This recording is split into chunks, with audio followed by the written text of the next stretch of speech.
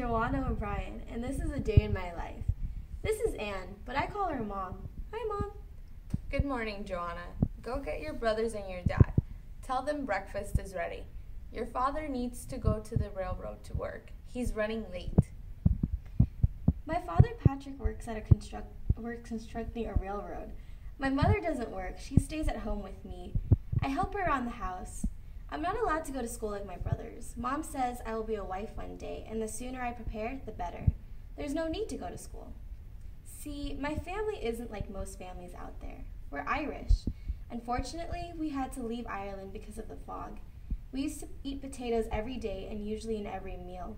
Then one day, a mysterious fog came over our crops. The leaves on all our potato plants started to curl up and turn black. That's when everything got crazy and our lives changed forever. Without the potato crop, a lot of families like mine starved. Dad said it was because of the new locomotives that put electricity in the air. But Mom says that it was God punishing us for our sins. Either way, we had to move, and that's how we got here, New York. Hi, Dad. Mom says you're late for work. You better hurry. Okay, I'll be down in a minute. Dad is always really tired. He works hard to put food on the table for us. Oh wait, I have to go wake up Timmy. Joanna, you should have done that 20 minutes ago. You know better. Your brother's going to be late for school. Yes, sir. Timmy, it's time to wake up for school. No, I don't wanna. Timmy, you know you have to go to school and study hard so that you can be like Dad one day and provide for your own family. Run along now.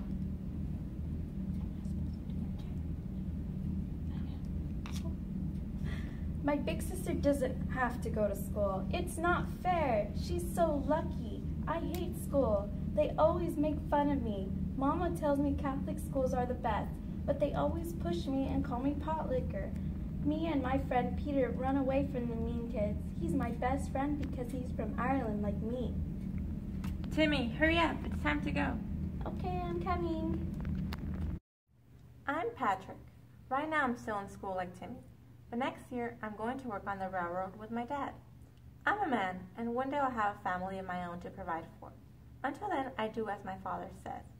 Most of my classmates do not have to start working after school, but since our family is poor, I need to help out as much as I can, whether I like it or not. Come on, Timmy, we gotta go. Did you get a chance to wash my coat, Joanna? Yeah, here it is.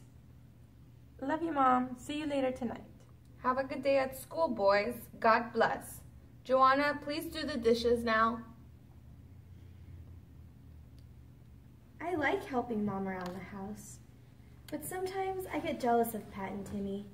They get to study all sorts of different things and make friends at school, and I don't know, I guess I just wish I had that sometimes. I can't help but feel like the boys are the favorites.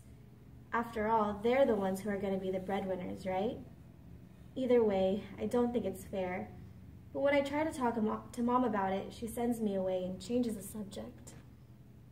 The famine was rough on my family, especially my wife Anne, but it was tough for everyone. We all had to learn from it. I had to put a brave face for the sake of the children, and it was hard. Some days I didn't know how we would survive. We are not a rich family, but I've done what's necessary to keep us alive. I've been working on this railroad for the past 7 months with little to show for it. Work is hard to come by for Irish men in this city, and I thank God for my job. When I was looking for a job, I heard railroad construction was a dangerous work. I was scared because I would hear a common expression among railroad workers saying an Irishman was buried under every tie. I tried to do my job as careful as possible in order to return home to my family and a warm dinner. My dearest Patrick works so hard on the railroad. The least I can do for him is cook him dinner and iron his clothes, but I don't think he'll ever know how grateful I am for him and the sacrifices he makes for our family. I feel terrible for my children as well. They never got to grow up back home. Instead, they're faced with dirty looks and discrimination on the streets. Even our clothing is ridiculed. Patrick and the boys each only have one good suit, and Joanna and I have one good dress we save for church every Sunday. Not only did the famine force us into a new place, it took away our freedom when we got here. It is quite horrible how just because we are immigrants, people treat us very differently. I was born and raised in Ireland. Leaving my homeland was very difficult for me. I left behind my entire childhood and instead watched some of my closest friends and neighbors die before my very eyes.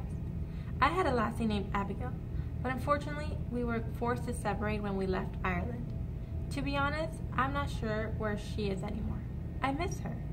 Instead of being back at our old home, my family and I are in this new place facing all this bigotry and hate. They hate us for coming to this country. Little do they know that we didn't choose to come here. We came here to survive death and starvation. At school, I learned that over 1.5 million Irish people fled from Ireland in search of the American dream. I remember the day when we were all on the ship known by most Irish as the coffin ship, waiting to land in New York. We were tired and seasick, but we were grateful to have the chance to pursue a better future in America. The moment we saw the Statue of Liberty, we all cried, because we knew we were safe from the terrible famine back at home. I thank God for this opportunity, but every morning I wake up, I tell myself, this isn't home. It never will be. Papa says I was a baby when we moved here. I can't remember our old home in Ireland. Patrick says we couldn't grow food anymore. Mama told me stories about Ireland. She says springtime is beautiful. Everybody talks about the fun St. Patrick Parade. I'm sad I never got to see it, but my sister says that next year on St. Patrick's Day, we will have a big parade of our own.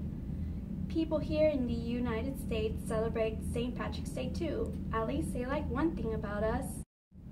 I'm home, everyone. Welcome home, honey. How was your day? Pretty good day. Nobody died. Are the boys home yet? Yes, dear. They're just getting washed up. A typical Irish meal includes potatoes, of course. My favorite is something called caudle. It's very delicious. It consists of pork sausage, bacon, and potatoes. My favorite is boxty. That's a potato pancake. The sad thing is that sometimes we can't afford to buy enough food, so we ration what little we have. So very often we eat a lot of bread and soup. I don't mind.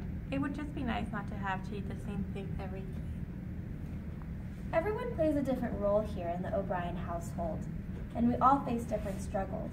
But at the end of the day, it's the fact that we're all together that really matters.